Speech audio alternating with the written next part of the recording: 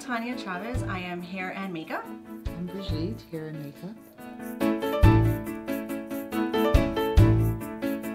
For Emma the Musical, I know it's taking place in the 1950s, early 1950s, so immediately I think Grace Kelly.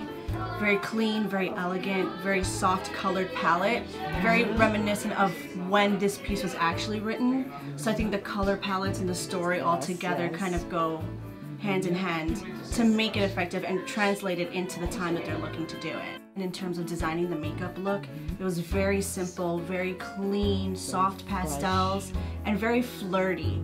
I mean, when we think about when this was written, it was a time when it was about flirting and meeting your suitor, and it's the same going into 1950s, different time, but the ideals were the same.